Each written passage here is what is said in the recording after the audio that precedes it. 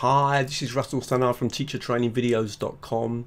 Apart from running the YouTube channel and the website, I am actually a teacher that teaches online. I run lots and lots of online courses for various universities as well as my own courses, and I thought what I'd do today is just show you some of the ideas that have really worked for me. And the point that you're going to see with the way that I work is that I often combine things and try to make life as easy for myself as possible. So I really take the pressure off myself. I'm going to work with free tools. They're all free, they're all easy to use, and I'm really hoping that some of these ideas I'm going to show you might inspire you in your own teaching and learning. Let's get started, and as always, if you like the video, please like it, please share it with other teachers, and of course if you've got any comments, leave them in the part below. Let's get started. So in this first idea, I combined two technologies. I've done this several times. It's worked really well. I asked the students a question, and collaboratively they go onto Padlet and record their answers, and I'm going to show you an example in a minute. Now, it would be very difficult for me to give the feedback to everyone individually. So what I do is then I listen to their recordings, and it's a good idea to limit them to, say, recording for 2 minutes. And then I take notes. I then open up screen capture technology and record one summary of all the interesting points they've made. And then I share that in the Padlet so that people can listen to a summary. It's worked really well, and I've used the technique many times. Let me actually show you what that looks like.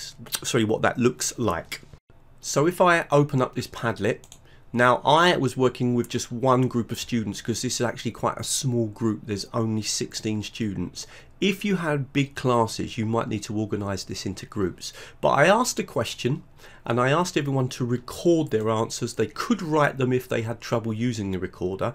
Most people did a recording. I simply listened to the recordings and took notes on the most interesting points. Now, one little tip is that it's a good idea to say, please don't record for, say, more than 2 minutes. That's a really good idea. Now, what I then did, as I said, is I took all of these points, I opened up a Word document, and I simply wrote out the key points. And then I opened up screen capture technology, recorded myself making a summary, and then I actually put the summary online. But I could have, for example, added the summary here. I could have actually added it online as a video. Then the students could listen to the summary. So it's a great way of summarizing a collaborative activity that your students have created. Now let me show you how I did that. So I listened to all the recordings and I wrote down the key points that people were making. I then opened up Screencast-O-Matic and I simply recorded myself, and you can do this for free by just clicking there and then clicking on launch free recorder. Let me just go back again and just make that clear. Click on here, then click on launch free recorder, and it opens up a little recorder that allows you to make a quick video, and you'll see it come up onto the screen any second now. And there it is, really quick to use. Now if I come back, if I just minimize the browser and come back to the Padlet, I can literally now just click on this button here and record a quick summary. Okay, just want to go through the key points that you've made in today's Padlet discussion. First of all, a lot of you were talking about the importance of differentiation and how the flipped classroom can benefit differentiation because you can produce activities blah blah blah blah blah. Once I finish my recording, just click on the button there, click on done, and that recording is actually instantly available. I can actually play that recording back and listen. Okay, just want to go through the key points that you've made in today's Padlet discussion. Now, once I've done that recording, I could save it on my computer, I could upload it to my Google Drive, or I could upload it to YouTube if you've connected it to your YouTube channel. Probably the easiest thing to do is just to simply save that recording onto your computer. Good idea is to click here and give it a name. Okay, whatever name you want to give it. Make sure you're going to put it on the desktop. Click on publish. You've then got that video. You could then upload that into Padlet, or you could save that on Moodle, or save that on Edmodo, etc. So what we've looked at there is two different aspects of two ideas for teaching online. First of all, using Padlet as a collaborative tool. and getting students to record their ideas rather than write them down, which can be a lot quicker. Don't forget to limit the amount of time. And then secondly, I've used screen capture as a way of summarizing the key points. This can save me a lot of time because I don't have to individually go back to every student. Just for a few seconds, going to take you away from the video just to say, if you like what you see and you want more free videos, please come over to teachertrainingvideos.com. There's even a special section on teaching online.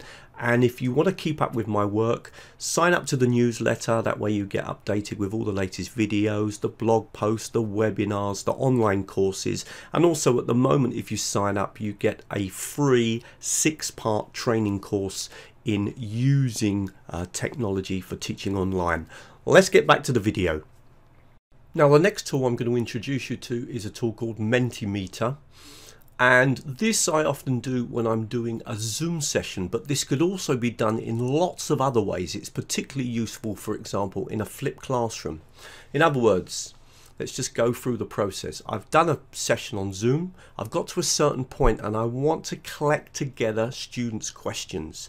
So I create a Mentimeter, I share the link with the students write their questions in the Mentimeter, and then I can go through and answer the questions one by one. Now, another thing that you can do is that if you haven't got time to answer the questions during the session, is you can actually record your answers, again using Screencast-O-Matic, and then share those questions or answers with the students.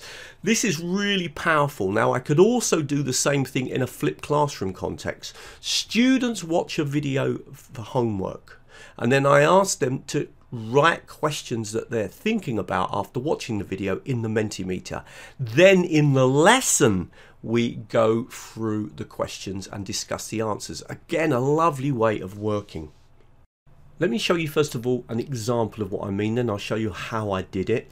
So as I said, this would generally be at the end of a Zoom session, or it could be the exercise that you've asked the students to do for homework after perhaps watching a video or reading an article. You simply share a link where they add up all their questions, but what I like is the way that Mentimeter shares the questions. Now, let's say it's the end of a Zoom session, you've shared the link with the students, they click on the link, they write in their questions. I'll show you in a minute how that happens, and then what you can do is present this in the Zoom session. And then you can go step by step through the questions that they ask. So for example, can we use the same questions more than once? And the answer is, in Mentimeter, no. Once you've gone through the question, then you can't go back to it. But you click here, then the next question, can you use these exercises with all kinds of students? The answer would be yes, of course you can. So you can see as I've collected together all the questions that the students want to answer me, I can answer them one by one. Once I've answered the question, I click on this button here, and then I can answer the question, etc. Now, it would also be possible to do this rather than at the end of a Zoom lesson, to just record your answers after the session and then send that video to the students, and that would be really easy to do. Let me just show you. So I would just open up the screen capture recorder. You're going to want to make it nice and big for this one, so let's put it nice big size like so. Then jump back to the Mentimeter. Okay, as you can see, I probably need it bigger. And then what I could do is I could go through question by question by clicking on the button here and recording my answers. Blah blah blah blah blah, blah blah blah blah blah, blah blah blah blah blah, blah blah blah blah blah, and just go through the answers. Click on the stop button, click on done, save that recording, there it is, and then share it and send it to the students. That would be a really good way of working if you don't want to answer the questions during the live lesson. Remember, what you could also do with this idea is that you could do this, for example, in a sorry, let me just close that down, in a in a flipped classroom where you've asked the students to watch a video, you've then shared a link to a Mentimeter, they put their questions up there, and then in the lesson you then answer those questions. Let me quickly show you how Mentimeter works. This really couldn't be any easier. I'm going to come to my home page. I'm going to click on new presentation. I'm going to call this Q&A session. Okay, number 2. Okay, Let me just delete that. I don't know what I did wrong there. I'm going to click on create presentation, and all I do is this simple, is I click over here, choose Q&A, write the question. So I'm going to say, what do you think about the flipped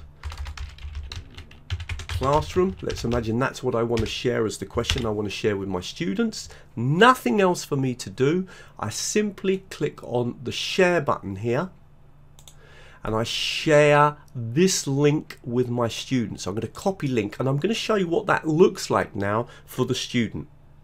So the student would click on the Mentimeter and click on open Q&A, write their question in, for example, what is the name of the technology you use to make your videos, and then submit it. Simple as that. And they can submit more questions if they want to as well, so they can write another question.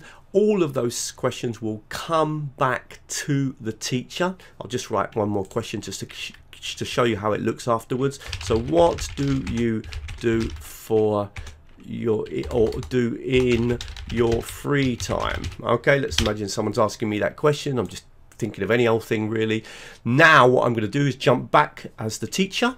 We're back in teacher mode, and if I now close the window and present that, the questions come up on the screen. And once I've answered that question, then the next question would come up on the screen, etc. Wonderful technology that can be used in loads of different ways.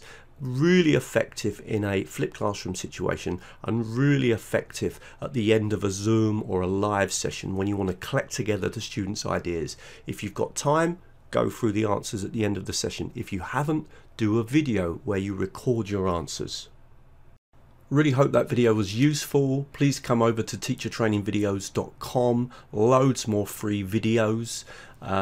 Special section on teaching online. Don't forget as well to sign up to the newsletter. That way you get updated with all the latest blog posts, the webinars, the online courses, and of course the new videos that go up. And at the moment, if you sign up, you also get a free 6-part training course in using technology. And you can also subscribe to my YouTube channel. Don't forget to click on the bell so that you get the video updates on YouTube. And finally, if you do want to contact me about doing some training with your organization, doing lots of work these days around Zoom and working with Camtasia, working with YouTube, then please contact me. And thank you very much.